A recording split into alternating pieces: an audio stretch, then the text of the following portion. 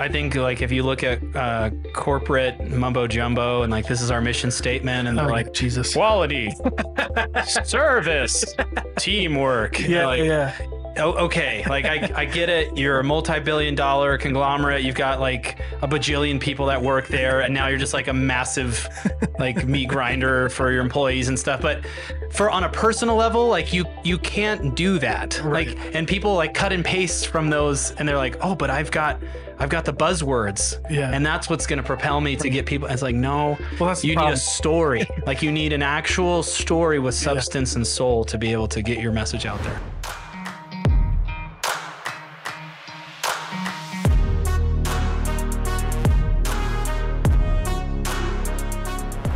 Thanks for being here, Morgan. Absolutely. Do you like how quickly we transitioned there? I like the faster the segue, the better. That's right. I tell people I don't do any fancy intros because it's super weird. Yeah. In my opinion. Yeah. But no, man, I'm really glad you're here. I've been checking you out on LinkedIn. Really glad that we connected. And you help entrepreneurs, business owners become thought leaders. Yeah. So let's just dive right in. Why should somebody care about being a thought leader?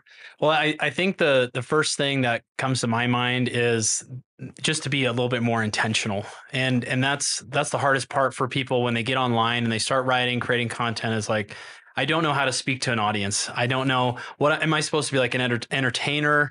Am I supposed to be taking pictures in front of a Lamborghini, like throwing up peace signs at people? Like what does it mean to be like this influencer? And I think that's what people struggle with is I don't want to go all the way and go to the guru or coach mode and like I'm going to build this course for you and so I help VCs, entrepreneurs, lawyers, all sorts of folks basically take their unique value prop and the things that they do really well and then create a category around what they do, and that's some video content, a lot of writing, emails, and just design basically a persona for themselves. And a lot of it is there, but most people aren't promoters, right? Like they're not naturally born marketers. Not everybody has that skill set. Yeah. And so I just have some conversations with them and we start writing, and I do some of the ghostwriting myself. But a lot of it is unlocking, okay, what is it exactly that you are and how different you are and what's that special sauce that you have? Because a lot of times people get lost in this like blue ocean mentality where, oh, we're all going to make money together. And it's just like this really special place because I'm an attorney and you're an attorney and we can share clients. Like, no, I get my clients to think like this is a no ocean strategy. You want to be all by yourself. Like you want to create your own thing, your own space, look at what people are doing and then run in the opposite direction of that and start to just stand out. Because I mean, it is all about awareness. Like there's a reason why Gary Vee is effective. Because he just blasts everyone on every channel. I mean, I don't love the free content that he puts out most of the time. Like teamwork makes the dream work, and to be a great leader, you have to have vision and things like that. But it's just a matter of building that brand awareness through really, really cool and interesting content pieces, and then finding exactly the place that you should put it. So yeah, there are a lot of really cool things you said there. Do you ever get, when you're helping somebody find their vision or like their special, unique, whatever? Yeah. What kind of roadblocks do you hit with that? Roadblocks. The first one I would say that people bring up is like, I'm not anything cool. Yeah. Like, okay. Yeah. I would say that was probably the biggest problem you got to overcome. Yeah. I don't have anything special to bring to the world. I don't know what I'm going to say that's going to get anyone's attention. And some of these people have like really deep networks. They've gone to like the best schools. Mm-hmm. They have incredible like backgrounds, and people will stand up like in terms of social proof of what they do or what they've done. But they don't go back and use that for anything. Like it's just basically sitting on a shelf somewhere. It's like, wait, you got that award, or you made that money, or you did this, and they're like, yeah, I did. It's like, why don't you talk about that? Yeah, they don't know why. Yeah. They have no idea. And some of these people have been in their careers for 30 years. Like, and they went to like Harvard Law, and they're like, oh yeah, I did that once. Yeah. How is that? Yeah. Bringing up in casual conversation? Like one time you're like, oh, so tell me about yourself. Oh yeah, I went to Harvard Law. You're like, and you didn't think you should have brought that up first? Yeah. And I mean, that's not an exaggeration. Like some of the people that I've run into over the last year and a half that I've been hacking it out alone. I mean, they really do have that type of background, Yeah. and they just are not leaning into it. Like they're not digging into it. How do you convince them to like lean in, really like double down? Because like it took me a minute to do that. So like if you see my LinkedIn, if you follow my LinkedIn, or if you've seen it lately, it says like my podcast gets 10,000 listens a week. Mm-hmm. That used to not be on there. I used to like hide my podcast. Yeah. Like, well, why did you do it? Why did you hide it? Like I was deep in like, I don't want to say like corporate, but like startup world. And, mine's kind of a long story because I got too much in my head. I think the short answer is I was way too far in my own head. Yeah. Yeah. Yeah. I think that's totally true. Is we get so weighed down and encumbered by like these different priorities, and we're worried about what people are going to say about us. And like, okay, I have this connection over here. All of a sudden I'm like taking pictures of myself, and like I have my own landing page now. And it's like, I'm really not that important. I'm like, well, actually you are. Yeah. Like if you want to become a thought leader, people have to hear from you. Yeah. And there's only one way for that to happen. You got to start talking. Right. Yeah. And then you got to put it somewhere. So I have that same thing when I help businesses go through their podcasts, like produce their podcasts. Who's going to be the face of it? Well, it should be like you, the CEO or somebody. We should like put your face out there. People are going to get to know you. Yeah. Because it's the old Simon Sinek phrase. There's like people buy you, right? People don't buy what you do. They buy why you do it. You're the most important product you'll ever sell. Yeah. And like we love Cotopaxi because of Davis Smith. That dude's a saint online. Sure. So why wouldn't you go buy a Cotopaxi bag? He's like always out there in the middle of like all these children, and he's like giving them hugs, and they're all crying. But if you've ever met him, naming their children after. Yeah. Well, he's like a super genuine. Yeah. No. I'm joking, but yeah. No. I understand. But like that's the kind of thing, right? It's like you see that, and you're like, why wouldn't you do that? And it's just a very like I would love to interview Davis one day, but now he's going on a LDS mission, man, and I can't get him. Dang it! It's okay. But anyway, I know because I see what you mean there, right? With like people just, you have to like show people who you really are, especially like in these days when people are doing more business with companies they share values with. Yeah. Like I don't really enjoy doing business with somebody that I'm not aligned with. And more people are going that route. And how do you, so I kind of want to get into all of this, but you mentioned a couple things that brought this question up. How did you get into this? Like you said, you've been doing it for like a year and a half or something like that? Yeah. So I've been out on my own for a year and a half. And just like a really quick rundown of what I've been doing. I was a Spanish teacher actually, and both of my degrees are in Spanish. And so I was teaching during the day and writing curriculum and doing all these things. And I'm like, man, this is crazy. And this is about 7 years ago. And I'm like, I'm not making any money. I had a few kids at the time that were real young, and very small amounts of money in the bank. Let's just leave it at that. Yeah. And I'm like, to my wife, I'm like, Julie, we got to do something different. And so I ended up knocking doors with an alarm company like after grad school, and like being a Spanish teacher for 5 years. And so we get in this office up in Seattle, and I'm like surrounded by all these 18-year-olds, nothing against 18-year-olds or anything, but I'm like, what am I doing here? Like, they're all going out to party after they sell and stuff. And I'm like, well, I'm going home, guys, I'm going to go sleep. But I knocked doors. I was relatively good at it. And then I just so happened to knock into the door of a chief revenue officer at the Cleveland Clinic when I was visiting my parents. And like a year later, he hired me to come be a part of his healthcare consulting company. Oh, so what'd you do for him? So basically, I was just in these boardrooms with different executives looking good with my suit and tie on, and just learning how to be a consultant. I mean, he had been in healthcare for 20 years. He's just like, come and ride around with me and learn how to do this. And so I was sitting there looking pretty with my suit on. And then he decided while we were out there in Ohio that he was going to come out to Utah and be a part of a healthcare startup, Tool Health. And he said, I hope you'll come with me. This is going to be a big opportunity. I was like, no, man, this is the plan. Like we came out here to do this healthcare stuff. I was knocking doors. I was a Spanish teacher a few years ago, and now we're going out to Utah to be a part of this healthcare company at Tool Health, and just a wild ride, like moving your family across the country a couple times in a few years. And then they were raising money, and the co-founder of the company is like, hey, we're raising money right now, but we didn't really bring you on to do that. And I was like, yeah, right. Like, I'm going to raise money. It's just digital door knocking, right? Like, you're just going to go out there and prospect and do your thing. And so I was lucky enough to be a part of their seed and Series A rounds and help bring in some money for that. And that really was the moment where I was like, wow, like not just a Spanish teacher, not just a guy that had his second language acquisition degrees or anything. It's just like, this is my life now. And after that, picked up a couple side projects and clients, and then decided I got to do this by myself. Like I got to go out and build something by myself. Not the like, not in the sense that I am a lone wolf or anything, and I don't want to build a team or anything, but just the idea that, holy cow, there's all these people out there that are building their dream, they're doing their thing, and I can go out and do it. And I think the impetus for me wanting to do this kind of work in thought leadership and content marketing was I saw a big gap between how people think about their ideas and then how they develop and then go and produce.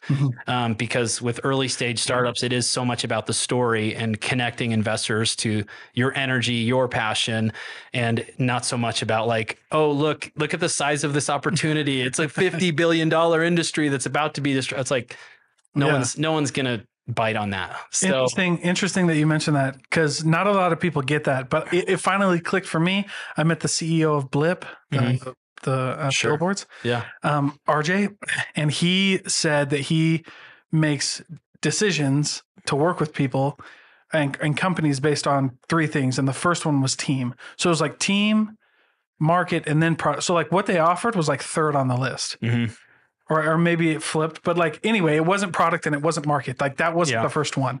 He's like the team, like if you don't like, and that's what I've heard, like in the investor world is like, they really focus on like the team. And if they believe in the vision of like the leaders. Have you found that to be the case? I definitely think that your ability to speak and communicate and build relationships is almost more important than the actual content of a deck or an idea, because at the end of the day, you got to execute.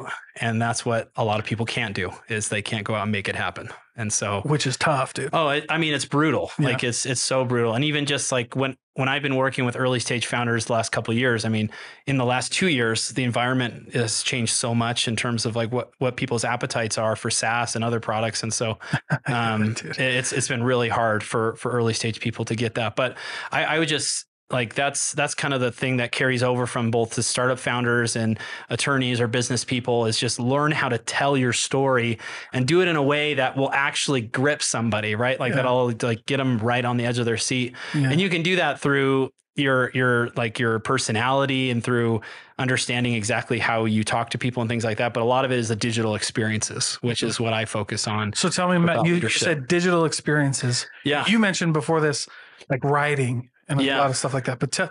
But walk us through like what somebody like how they build their digital experience, what somebody should feel when they're going through a digital experience.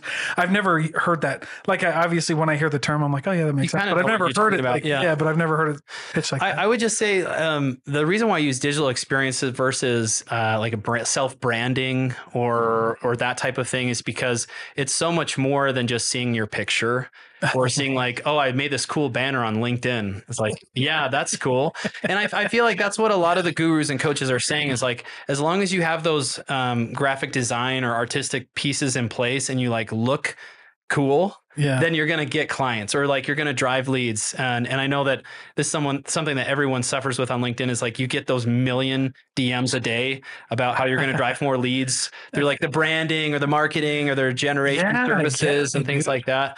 And so I'm fighting back against that a little bit when I think about thought leadership and writing. By, yes, it's important to have your profile, but like, do you have a portfolio? Do you have a landing page? Do you have a YouTube channel? Do you have some place where people can really get to know you? Because some people are going to bite like really hard right away. They're going to see you and be like, oh man, Dalton's someone I need to be working with like right now.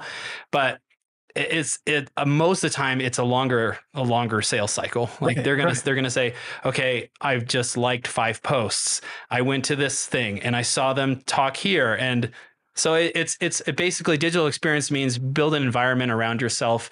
And that's kind of what I'm interested in as someone that's building categories or designing categories around people. Is it's just more holistic. Like it has to have an all-encompassing experience for the people that are viewing them or reading about them. Well, and that's how I view branding as well, because my podcast agency tries to push back on the traditional marketing pitch, which is like, we'll do your paid ads. Like it's $5,000 a month for us to do it. And then you got to spend another 10 to make it work. And it's like, dude, what the heck? Like, but when you run a paid ad and I look at I look at XYZ company on Facebook. I get an ad for Facebook. I personally don't really click on ads. Like I'll go like research the company a ton, which is like why YouTube is the number one search engine right now, or like number two, right? Is because like if I research your brand and I don't see anything, like I see like 2 followers on YouTube or like, so I'm like, what the heck is happening? And you're supposedly going to generate all those leads for me or whatever. That's my favorite, man. Yeah, because do your own research. You're like, oh, yeah, you're like, I don't know what you are. You know what I mean? Or like, just a brand in general. Just like if I'm getting served and I'm like, dude, you don't have any videos. You paid someone to do all your copy, probably way too much money because I'm reading your website and like I still don't understand what's happening. And it's wild, but like when you talk about digital experience, I like how you talk about the depth chart. Like you got to like people should like, you're going to see this, you're going to see this, you're going to see this. And like, it's all going to match. You're going to be saying the same thing. That's very powerful. Yeah. I mean, if you don't have a foundation in place and then you go to build other things on top of your, it's in terms of like developing a strategy, because it really does start with that unique value prop and being that different to where in the sea of sameness, right, you're actually sticking out. Like you're that little red boat that people are like, oh, what's that? Right? Like, and some people really nail that. And that's what causes those memorable experiences for people as they're searching for you online. And then after the foundational stuff, I mean, you have to experiment, you have to be a tactician, then you layer on more and more. And all of a sudden it's like, oh man, I've got a real thought leadership plan that's all working and it's cohesive. And I'm starting to see the results that I was looking to get. Yeah. So now one of the objections I'm sure you get on like thought leaders just in general, right, is like that just the phrase thought leader. It has so much. Yeah. It kind of just like turns people off right away. Yep. How do you work through that with a potential client? I think people come to the table with a lot of ideas around what a thought leader is. Because they're like, am I going to have to get a picture of me on a stage? Like, am I going to have to like, cause that's what everybody is doing. I mean, I'm guilty of it too. And a lot of my LinkedIn content's pretty dry and sarcastic. And half the time people are probably confused. Like, does Morgan really feel that way? But that's sort of my brand. But yeah, I think one of the big objections that people have about thought leadership is that it just means so many different things. And a lot of them are negative, like almost like I'm a thought leader. I'm more intelligent than you, or I have a better pedigree than you, or I've done so many more important things than you. And it's almost like in terms of like a social status thing, thought leader here, audience is here. And so it's almost like they're looking down on the average person, which I think is a stupid point, because everybody that's on social media pretty much everywhere, and especially on LinkedIn, they're trying to validate their ideas. And I know that there are some people that are just out there to spam or just to do the traditional thought leader, like what we think of maybe on the more negative side. But there are so many amazing people doing amazing things. And it's just a matter of like getting eyeballs to their stuff. And LinkedIn is the channel that they're doing it through. So I see what you're saying with overcoming those objections with, okay, is it this type of thought leader or is it this one? Like, which one is like, real one? No, we're actually going to be out there like helping people, because it's similar things to like, when I tell brands to do a podcast, right? A lot of them is like, oh, well, the big one for me is like, it doesn't make you any money. Oh man. Yes, it does. It really does. Yes, it does. I'm like, you haven't caught it yet, but like we're in the creator economy right now. Like I saw a post actually that said digital marketing is the new traditional marketing. Yeah.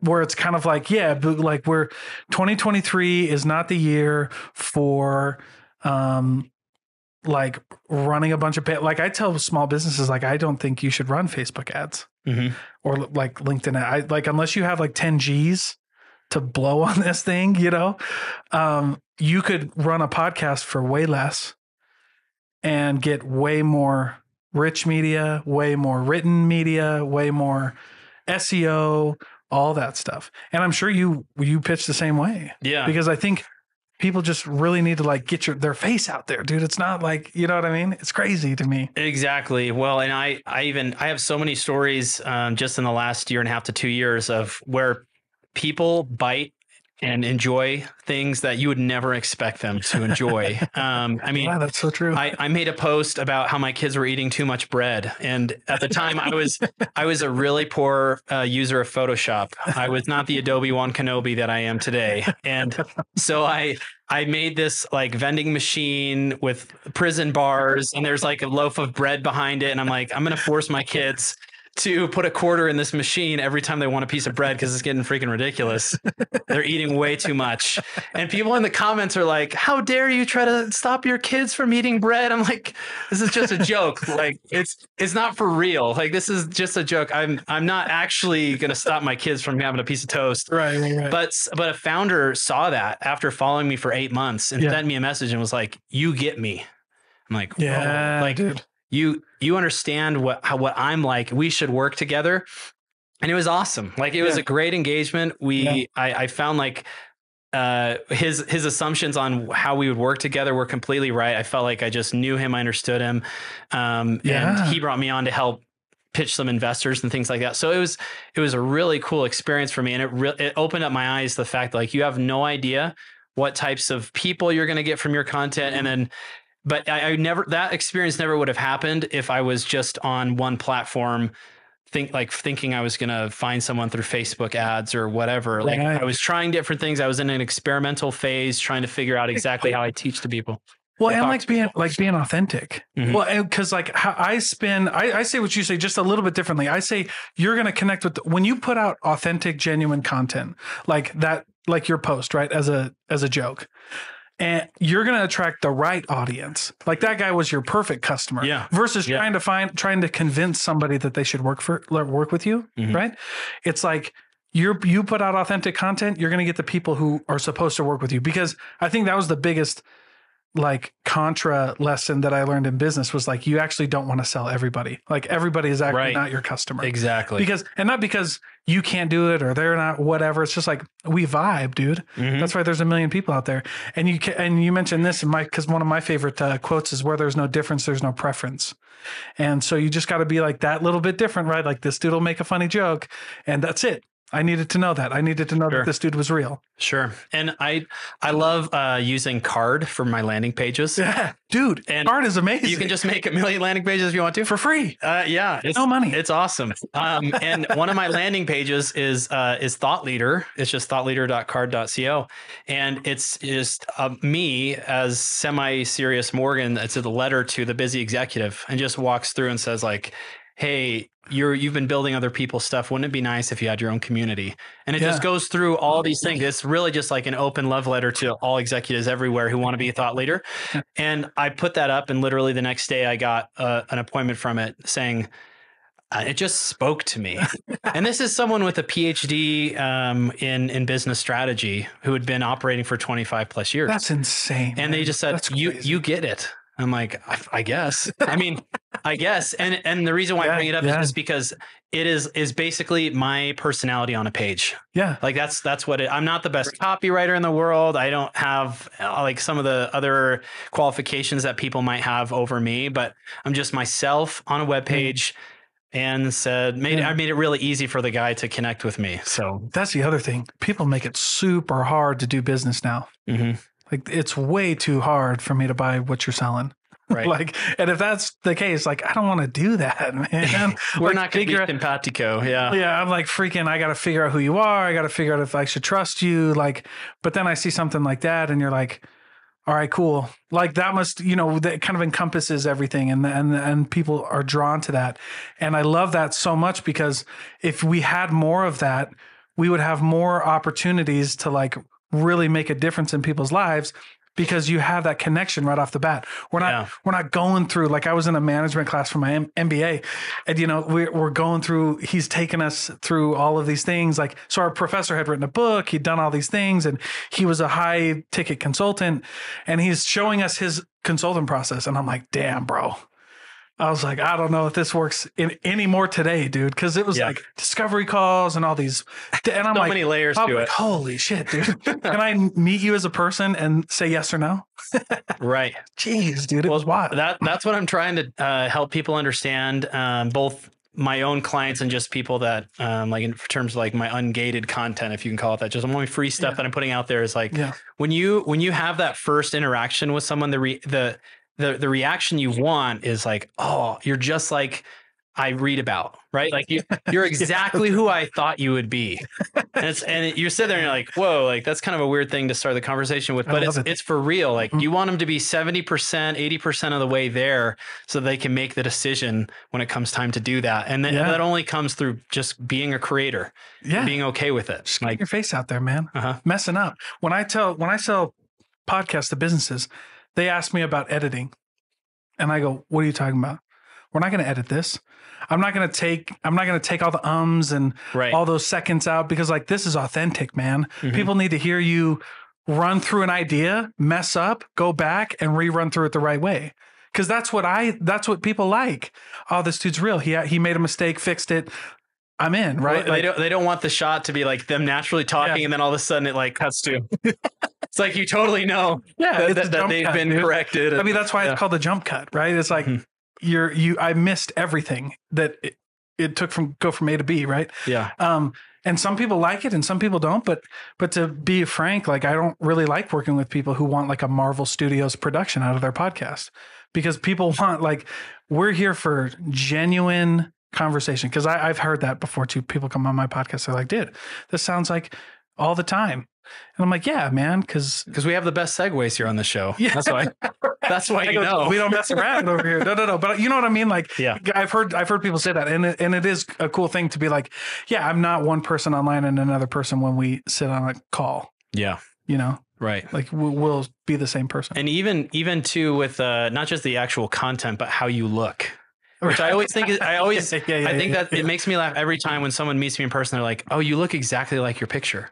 Right, dude. And you just go, how, like, have you had other, like, who have you talked to that isn't, that doesn't look like themselves on, online or LinkedIn? And I want to know. Yeah. Yeah. But anyway. You got Manti-Teo'd or something? Nice. Yeah. Okay. He's a Polynesian brother. Whatever. He made so much money off that Netflix special. He doesn't need me. That's right. He doesn't need the shout out, but we're going to do it anyway.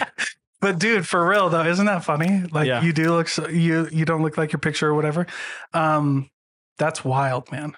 Yeah. And I think that's the key component to the thought leadership that I'm trying to be a cheerleader for is the realness, the authenticity, and embracing exactly who you are and being okay with the fact that you've got some dirt, right? You have to embrace your dirt and understand that maybe it's a knowledge piece, or maybe it's, I haven't gotten to this level in terms of our revenue or whatever.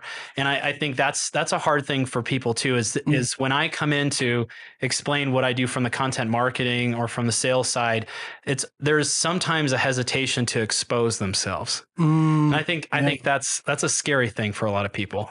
But have you read the book?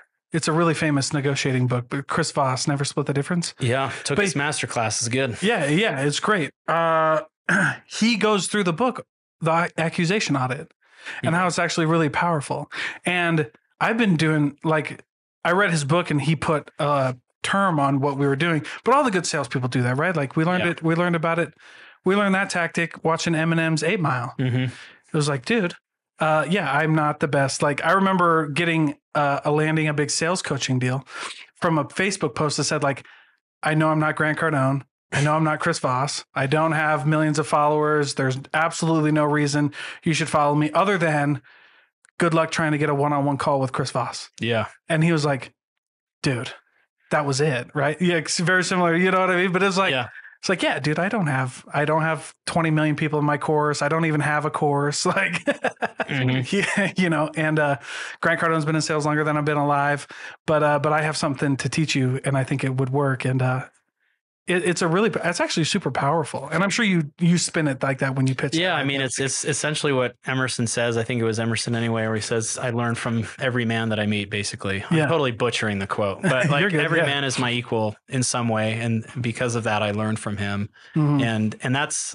what I love to do with all my clients is like, you've got unique understandings, but there's even more that we can come to understand through the act of creating things, through production and testing out what your ideas are. Cause some of them are going to suck and it's okay. Like it's okay for your ideas to not land because out of all of that that doesn't land, you're still getting eyeballs. You're still building awareness about what you're doing. And we're getting that feedback from your super users and your super consumers, if you can call it that, because there will be a lot of people that rally around you as you go through that process, because deep down inside, the lurkers and those that are in the shadows, they want to be doing what you're doing currently. Yeah. And that's why they're going to latch on to your energy. And, I've always heard that, right? Like, people wish they could be in your spot. And I never understood that until I had an experience where, a lot of people, I met a guy who had like an underground podcast and never put anything out. He had I was like, dude, what are you doing? Why don't you do, like, he was trolling me and I knew that he had it. And I was like, just put it out, man. Yeah. Like, but people do, but he's like, no, dude. And one of the things he said was like, because if I find somebody like me online, I don't know how I could take it. And that's also when I learned about the negative side of getting big. It's like, somebody's going to hate you. Somebody's going to take it out of context. Somebody's not going to, you know what I mean? Like, I put out a short the other day I was on a podcast with Jaron Erickson. He's the owner of Sales Dojo or Dojo or whatever. Yeah. And I put like a lot of great business owners. It happens like by accident almost. Like, they just stumbled upon it. Like, they were like, they just tried. And some guy wrote, like 2 or 3 people wrote, so what, I'm just supposed to wait around for something to happen in my business? And I'm like, well, okay, that's not what I meant. I get how you could misconstrue that, but I just meant like, no, if you keep trying, like, something will happen. Well, kind of like your story, right? Like, you just knocked into the dude's door. Like, how did that happen? Yeah, it was funny because when I went and tried to sell him an alarm system, he had like an old Medtronic system with cables hanging off the walls and stuff. And I was like, this is a done deal. Like, he's got the money. I know he's going to have a great credit score. Like, it's in the bank, man. And then at the end, he's like, nah, I'm good. I'm like, what? Like, there's no way. Yeah. And so we actually just talked for probably an hour and a half in his house, and he just gave me the rundown on what he was doing, asked about me, asked about my family, whatever it was. And I think that the key for me, the key learning, I guess, as I made that transition from being a Spanish teacher now to running my own thing, is just keep saying yes. Like, keep accepting things, like little things, big things, free like whatever it is, just say yes, put a dang smile on your face and do it. Yeah. Because you have no idea what is going to happen to you long term. And that's the hardest thing, I think, for people that want to be creators and artists or whatever. And then also tie it into thought leadership, is it takes time to do it. And people don't want to do that. They don't. Like, I can tell you that a lot of the conversations I've had are like, Morgan, can you just do this? Can you do it for me? Right. When it comes to their thought leadership plan or strategy, like, can you just do it? It's like, you've got to be involved. Like, you have to be the face. I will not be doing 40 hours of work a week just for you. Yeah. You've got to be involved. Yeah. And that's tricky. Well, and not only that, but like, it doesn't work. No, it has no soul. Yeah. Like, if you're doing it, if you have some ghostwriter just operating by him or herself, like, it's really tough. Yeah. It's no fun. Dude, it's so funny because a lot of people, we are just in that kind of like, I just need you to do it. Because a lot of people have been just so either like burned, in my experience, or like just exhausted with the process that just hasn't worked. Or marketing companies in general. Oh, dude, listen, my best friend, my co-founder, one of my co-founders in this podcast agency is an amazing marketer. And I tell him that shit all the time. Yeah. I'm like, dude, I'm sick of this. That's what happens on every exploratory call. It's like, there was this one marketer I worked with, and I'm like, oh man, every time I have a conversation with somebody, it's like, they charged me this, made me pay this. And like, so I'm looking, if you could do like, dude, I can go down like half of what you're going to charge me. If you could do that, I'm like, no, what? Just because you had some horrible experience, like, now you expect me to come in super low. So anyway. Well, and not only that, but it's like, people just don't understand. Like, they think that they can, like, I think people get caught up in 2 traps, because I love when you said, just say yes, because a lot of people listen to Gary Vee and they're like, and Gary Vee or like Ryan Holiday will be like, just say no. Right. And tied to that, find your niche. Yeah. Oh man. That's a grinder, man. For me, I just start crying when I hear that. I'm like, no, stop it. Yeah. I do too. Cause it's super, anyway, but like, you hear these And I'm like, yeah, like they can say no. I'm like, so I'll make you a deal, Morgan. You can say no to every deal when you've got 5 New York bestsellers and you can live on a ranch in San Antonio by yourself for the rest of your life. Yeah. Then you can say no. For us right now, though, dog, we got to say yes. You know. And then the other thing is like people get that they read a leadership how to make $1 million book and it says like outsource everything you don't know, and I think that's a terrible idea, because then you end up with a marketing company who, because I don't think marketing companies are malicious. I want to say, get that right out. Like, I don't think they're doing anything wrong. The communication's not there.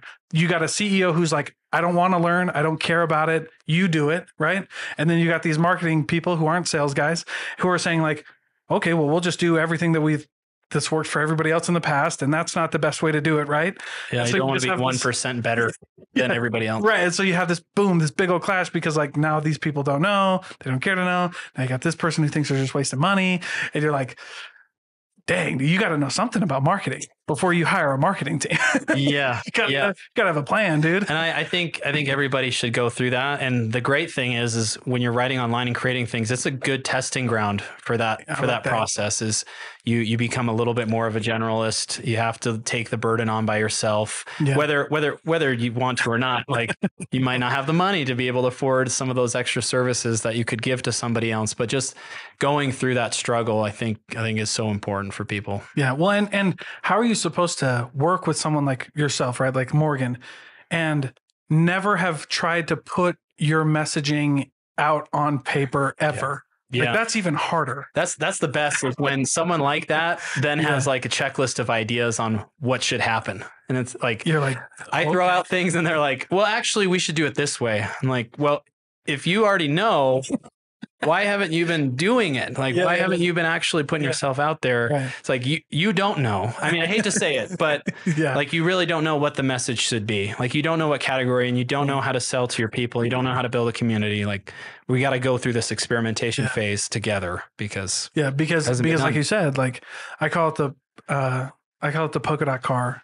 I sold cars for a long time, and we were with this lady, and we were showing her every car that I thought she'd like. Yeah. And finally I was like, but hey, before you leave, she said, I'm leaving. I said, all right, I'm going to walk with you. And where I go outside and we pass this super ugly purple Volkswagen Bug that was like $5,000. It was the ugliest thing I've ever seen. And she looked at it, her eyes got super wide, and she's like, why didn't you show me that? I go, what are you talking about? She's like, that car. And I'm like, you want that one? She's like, turned around, walked inside, bought it right there. Wow. I was like, it's the purple Volkswagen, dude. Like, it's the purple, like what you said, right? Like, it's a purple, like, you never know until you just like get out there and start showing people everything you got. I think your point of communication too, with marketers or people that are just in this space in general, it's like the quality of the conversation has to be there. The feedback loop has to be there. Yeah. I talked to a dentist of all people months ago, and they just said, I have no idea what they're doing for me right now. And they're referring to the marketing company. I said, how much are you shelling out for them? Oh, $4,000 a month. Like, how long have you been paying them? About 9 months. I said, what are the results? Like, what'd they do? He didn't really know.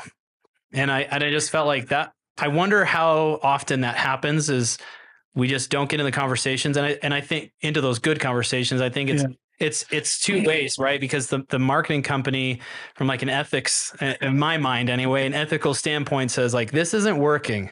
And then it's up to the owner too to be like, you're right, it's not working. We shouldn't do business together, or vice versa. Yeah, I just actually had that with a client today. They're like, I don't know if this is working. And I was like, I'm going to stop you right there. It's totally not working, and we should.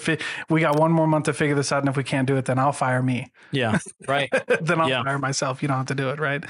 Because I think. But that's also why it's a little more tangible when you have somebody like yourself, or like, you give them, because like most of the time marketing is like vanity analytics, vanity metrics. Yeah. Right. Like, oh, so many people saw it. And I'm like, well, okay, cool. That's nice. We don't want to grow an audience. We want to monetize an audience. We want to actually make some cash. Like, that would be good. And not only that, but like, if I wanted 1,000 people, like, because then I'll ask business owners that. I'm like, all right, so 1 million people saw your Facebook ad, and all they saw was a Facebook ad.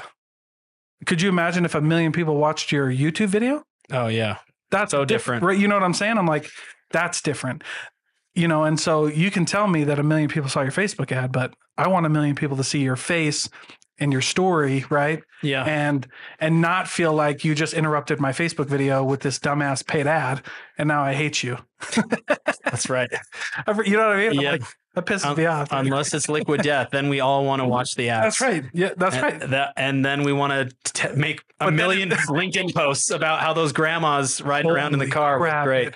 Talk about a brand that like doesn't give a shit about, like, they are going for their people. They're going for their people. To get this shirt, I had to. Have you ever been on done their whole thing? I haven't. So like, I love Liquid Death. Buy it all the time. Don't have it here because it wasn't at my store this time, but I usually do.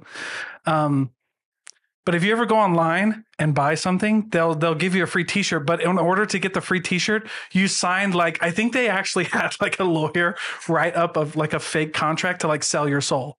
Mm-hmm. It's like you sold your soul to Liquid Death. So this is sold my soul. On the latest one they have, when that teapot smashes down, I know that there's like all the ridiculousness before that, but for whatever reason, just like the fact that they've been able to understand exactly who they're speaking to and then have that teapot smash down at the end for their little tag at the end, I think that was great. And I'm probably the only person that thinks that part of the bit was good. But it goes back to the fact of like knowing exactly who you are, exactly what you stand for, and exactly what you're saying on a consistent basis. Because like, even when people have asked me and asked my clients, hey, what do you do?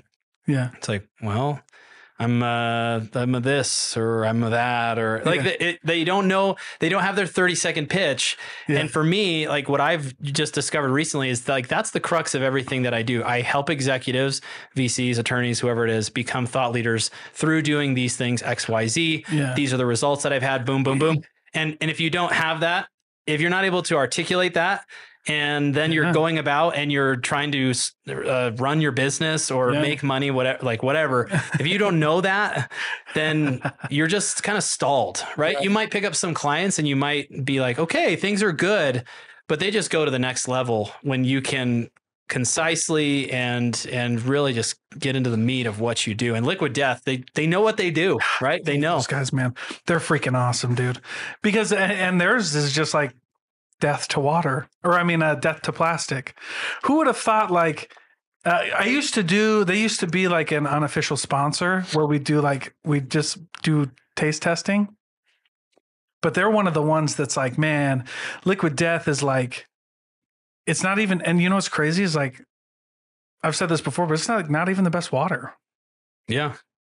You know what I mean? Like, I can't tell the difference. You know what I mean? Like, I don't know. Sorry, Liquid Death. Yeah, right. But they know that too, though. But they know. They know. And they're not ashamed of, because you're not buying water at that point. You're buying death to plastic and the cool stories on the cans and the boxes, this cool stories on the boxes. Yeah. My son won't let me throw any of those boxes away. So we just have Liquid Death boxes everywhere in my house because he just loves to play with them. It's an upgrade from the cardboard boxes that when you buy them all their presents. Yeah, thank Gandhi. I'd rather have a bunch of Liquid Death boxes than Amazon boxes. That's right. Dude, Amazon, they love our house, man. They just have like a truck that sits outside of our house, it seems like, and drops stuff off every day. Well, dude, getting and by the way, and talking to an owner for the first time who's never written anything down about their messaging, I think I don't do like what you do, but I've been in those conversations before, and I'm like, they're telling me, and I'm like, man, you got to clean that up, dude. Cause I know what you do. And what you just told me is not that. Yeah. That is the most dry thing that you've ever said in your life. Mm-hmm. And I think like, if you look at corporate mumbo jumbo and like, this is our mission statement, and they're like, Jesus, quality, service, teamwork. Yeah. Oh, okay. Like, I get it. You're a multi-billion-dollar conglomerate. You've got like a bajillion people that work there. And now you're just like a massive like meat grinder for your employees and stuff. But on a personal level, like you can't do that. Right. Like, and people like cut and paste from those and they're like, oh, but I've got the buzzwords. Yeah. And that's what's going to propel me to get people. It's like, no, you need a story. Like, you need an actual story with substance and soul to be able to get your message out there. Well, and what I tell people is, like, that's the problem. You picked buzzwords, dude. I swear, if you tell me that you give me value one more time, I'm going to lose my mind. Yeah. Like, I'm going to provide you value. There's just so much value. Stop it. Stop. Don't say that word. Like, if I get that word in a pitch, I'm out, dude. Yeah. I'm like done. And not that I have any money to spend on anybody anyway. It's an easy out for me. Either that or when they say, I see you're a professional in your field. That's the other, that's the other message I get all the time. Like, damn it. Really? Thank you, sir. Thank you. The system put you in front of me on LinkedIn. Well, and not only that, but like, it's like you see value everywhere. You see culture everywhere. You see all of these buzzwords, right? We're in like, it for the people. Yeah. It's like, what? No, I actually, what one of the leaders I respected the most got up in a sales meeting one time, and he's like, "We're not a family." Oh, he's like, yeah. He goes, yeah, that's a big one. He's like, "We're not a family. We are a high performance sports team." And he's like, "And if you're not cutting it, you're out." Yeah. And I was like, "Thank Gandhi. Thank you for saying that." Because like, you're not my second cousin once removed. Yeah, right. Because I'm like, because I feel the same way, right? Like, I'm not putting in a time off request. I'm telling you when I'm not going to be here, right? Like, and that's just one of the many examples. But like, yeah, I was so refreshed when I heard that. I was like, oh, thank goodness. And then I was like, oh, he's probably going to fire me. And then he quit. Yeah, I think thought leadership really is having the mentality that if it's not legendary or if it's not going to really change how people perceive us, we shouldn't put it out there. Yeah, like I think that's kind of like a guiding star for people that want to get into creating things online or putting yourself out there. It's like, And you know, the argument, I guess, back to me would be, well, Morgan, I can't come up with genius level ideas every time. Then I'd produce nothing. Sure. But I mean, at the same time, it's like you have to fight back against some of the things that you're talking about, right? Where it's like this nonsense. I know it does nothing for anyone. Like it's not impacting anyone's life or